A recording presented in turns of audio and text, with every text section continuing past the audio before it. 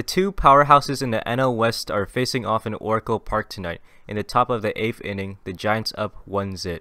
The Dodgers have runners on 3rd and 2nd, and Will Smith comes up to bat looking all confident ever since his 3-run home run against the best pitcher in the league, Tyler Rogers. He hits this one to Estrada, who gets it to Buster, who then chases Trea Turner.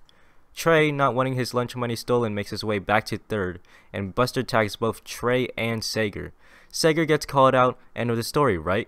Wrong! For some reason, Trea leaves the plate acting like the guy with the ball isn't within 5 feet of him, but that's not all. Just as Seager leaves, since you know he's out, he looks back and realizes that Buster is trying to steal his lunch money as well. Except, the thing is that Buster already took his lunch money seconds ago. It's like a double fuck up and everyone is just confused for a second. In the end, it's Seager who was called out, and Turner felt like he was being excluded, so he wanted to be the 3rd out, but Buster got confused and tried to tag Seager again. Wild shit. You know what else is wild but in a good way? This great throw by Brandon Crawford, who by the way saved the Giants so many times with plays like these, but the shenanigans doesn't end there.